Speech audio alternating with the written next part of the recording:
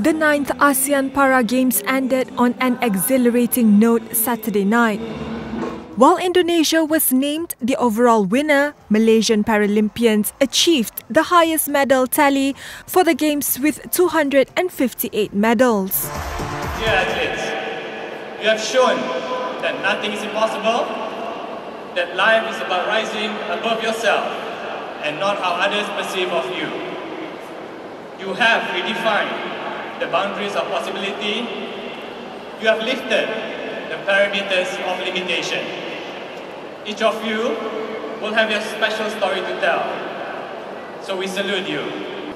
Congratulations to Indonesia for winning the 2017 Games.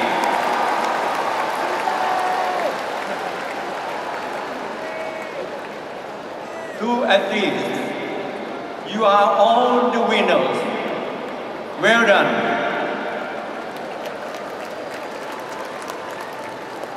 Tonight, we bid farewell to Kuala Lumpur. In 2 years' time, we will all meet once again in the Philippines.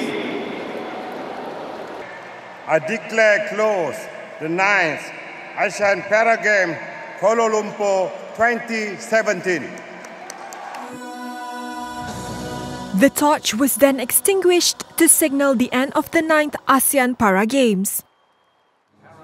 Youth and Sports Minister Khairi Jamaluddin passed on the Games flag to Philippine Paralympic Committee President Michael Barredo, completing the symbolic handover and honouring the Philippines as hosts in 2019.